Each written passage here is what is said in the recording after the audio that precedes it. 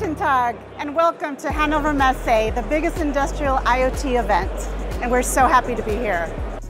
We here at Qualcomm, we are demonstrating our technology leadership in the connected intelligent edge, with particular demonstration at our booths on robotics, on private network, and some specific AMR, so autonomous mobile robotics.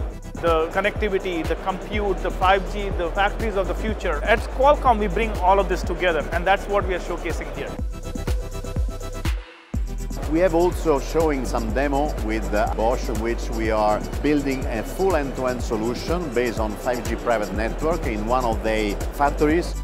We are presenting our partnership with Capgemini, providing a full end-to-end integrated solution for a private network. This is a strong partnership that will deliver big results in the future.